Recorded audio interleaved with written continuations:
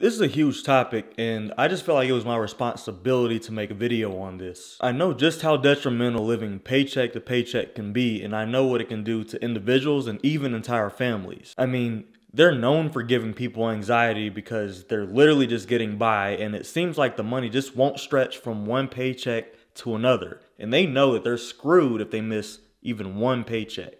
And the stress that living paycheck to paycheck causes actually poses risk for other health conditions, which, you guessed it, costs even more money. It's scary.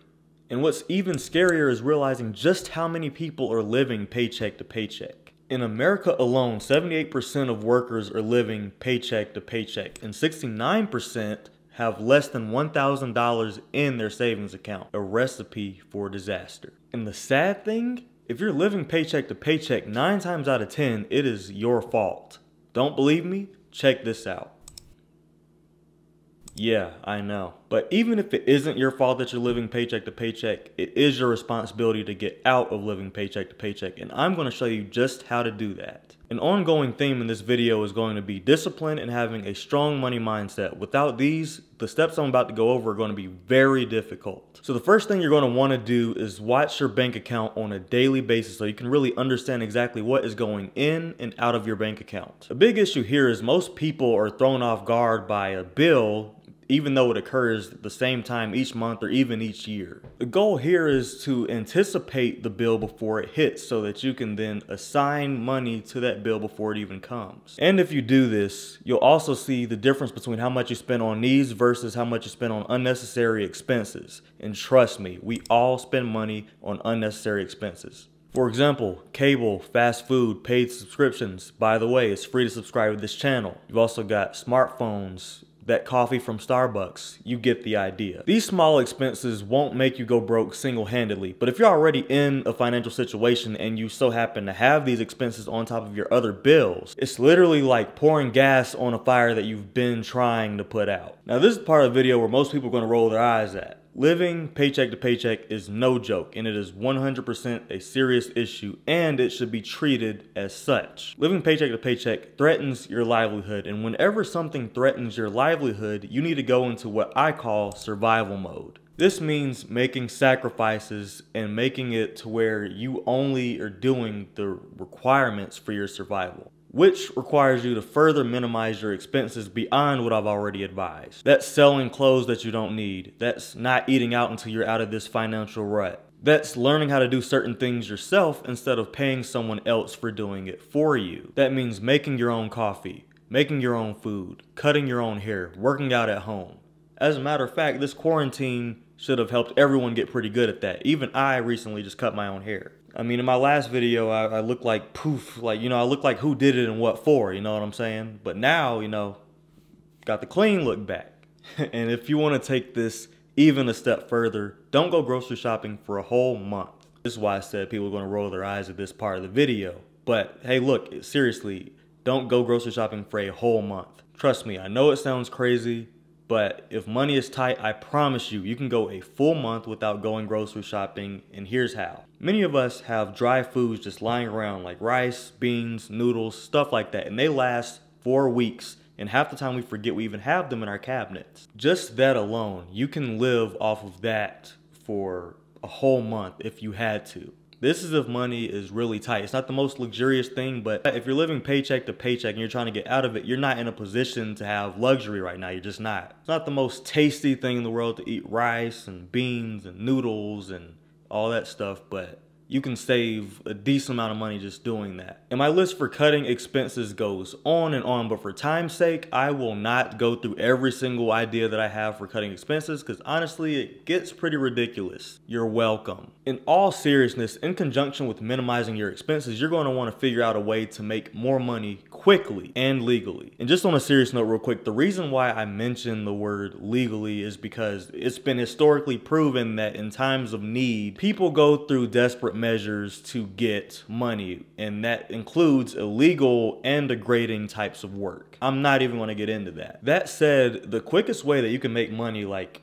probably today if you wanted to, is selling stuff that you don't need. I'm talking clothes, shoes, jewelry, technology, whatever it is that you have that you don't really need that holds value, sell it. Trust me, you can make some good money off of that. Outside of that, you can cut people's grass, you can paint people's houses, you can babysit for people, you can walk people's dogs. You can do a lot of stuff, especially when you include houses. There's a ton of stuff you can do. Yard work. You could do car washes. You could do pressure washing. I mean, the list is just endless. You can even clean the inside of people's houses for them, because there's a bunch of busy people who don't have the time to clean their houses, and they'd much rather just pay someone to do it for them. That's where you come in. And guys, keep in mind, there is no shame. There is completely zero shame in doing any of this. You have to keep in mind your and your family's future. And that requires you to grind.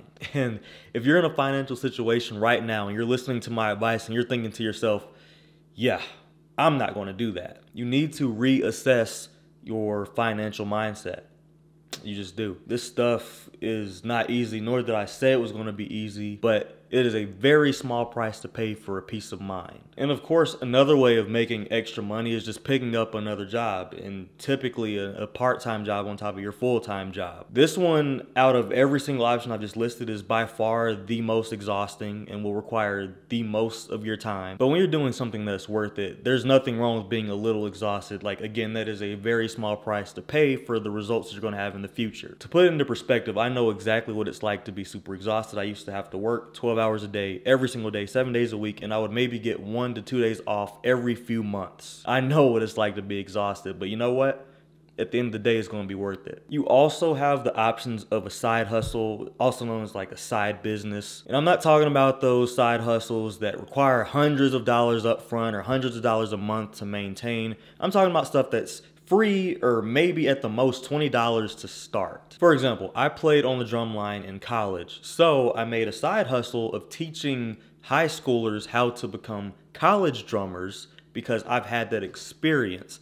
Costed nothing at all to start, generated hundreds of dollars. But I have a whole video talking about that, so if you want to check that out, please do. But also, another example of a side hustle is blogs, and it'll take a while to generate income from it, but again, costs absolutely nothing to make. YouTube, another one, takes a while to build, but when it starts generating, it really starts generating income. And of course, on top of this, you have stuff like Amazon MTurk, Amazon affiliate marketing. Again, the list of side hustles you can do are endless, but just keep in mind they take the longest to generate any type of income, and they require an extreme amount of patience. So if you have a pre-existing talent, such as my pre-existing talent of drumming, which took years to develop, at least now you can have a service to people where you teach people how to do whatever it is that you know how to do. That would be the quickest side hustle income you could generate. But yes, those are all things that I have tried. But let's rewind a little bit. Remember back when I said that if you're living paycheck to paycheck 9 times out of 10, it's your fault? Here's exactly why. In order to live paycheck to paycheck, that means your expenses either have to match or exceed your income,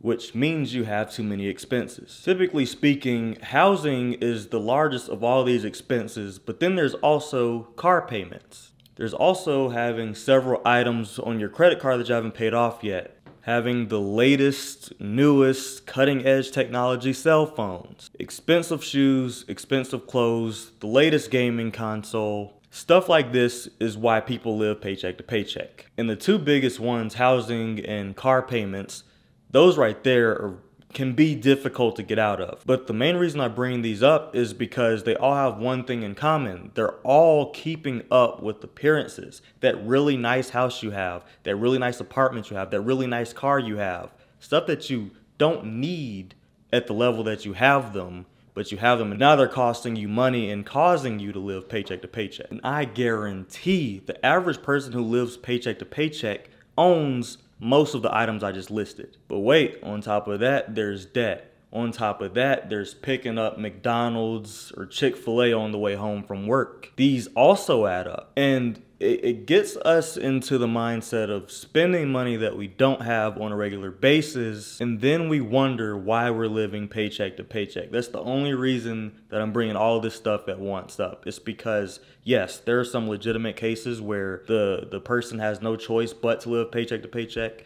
Whatever happened in the past that is making it this way now, but for majority of the people who live paycheck to paycheck today, it is for the most part, their fault that they're living there. And I'm giving you these harsh truths so that you can then address these head on and get out of your current situation.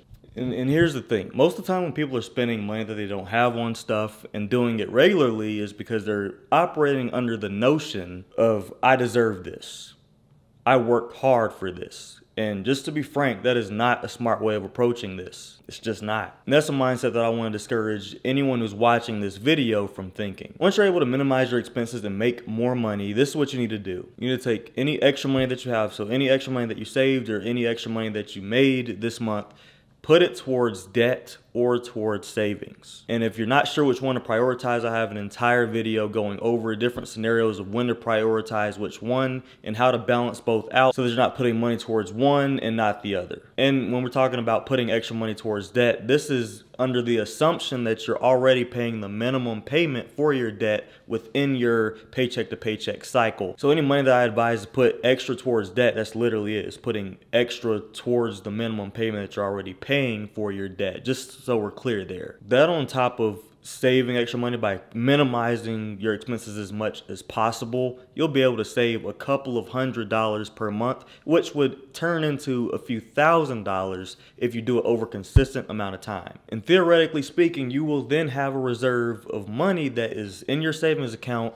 for emergencies, financial inconveniences, stuff like that, so that you won't have to always reach directly out of pocket, so to speak, for these expenses. And that will help you along the way of getting out of being paycheck to paycheck, because then you'll have a whole other reserve of finances to reach into in the case of an emergency. And that in itself gives you a peace of mind. And if you're unsure of how much money you should be saving or aiming to save, I would say anywhere between $2,500 and $5,000. And then after you get there, you won't have to save so aggressively, but I would recommend keep going. See how much you can stack up and save, because you really never know what's going to happen. So once you're in a position that you're either making or saving or both an extra few $100s per month, the idea is that now you have money left over at the end of the month. So now you're not living paycheck to paycheck. But then it's also a mindset of, okay, how can I further it? How can I improve? How can I get out of debt and save at the same time? Those are the questions that you want to ask yourself. And again, I have several videos on every single topic that I've mentioned in this video. So if you want to get out of this, and if you're really serious about getting out of being paycheck to paycheck, trust me, this channel will help you out. Specifically, how to budget, how to save, how to invest, how much money should be in your checking account, how much money should you aim to save, stuff like that. Trust me, it's a plethora of videos on this channel. Check them out. But once you do get out of your financial situation, that should drive you to never enter this financial situation ever again. And you should always strive to improve. Read up on finances. Figure out what to invest in once you're in a position to invest. Figure out how to tighten up your budget even more. Figure out what apps do I use to budget better.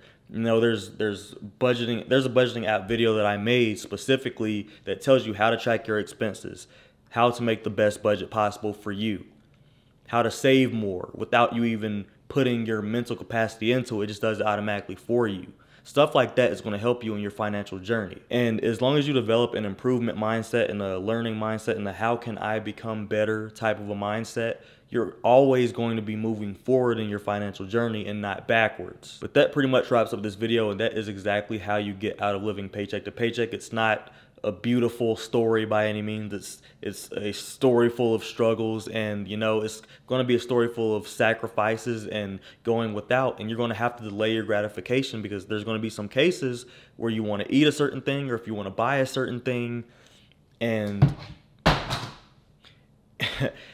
and you know you financially can't do that, or you're going to be stepping backwards. So you really have to test your own discipline with that, and you're going to grow a lot as a person by doing this. But that is the video. Thank you so much for coming to this channel. My name is Reggie Bryant, and this channel is all about personal growth and personal finance, so that you can control your finances, and control your life. There are many more videos to come. So if this video added value to you, consider subscribing. There's a ton of videos just like it, and it's going to add as much value to you as possible.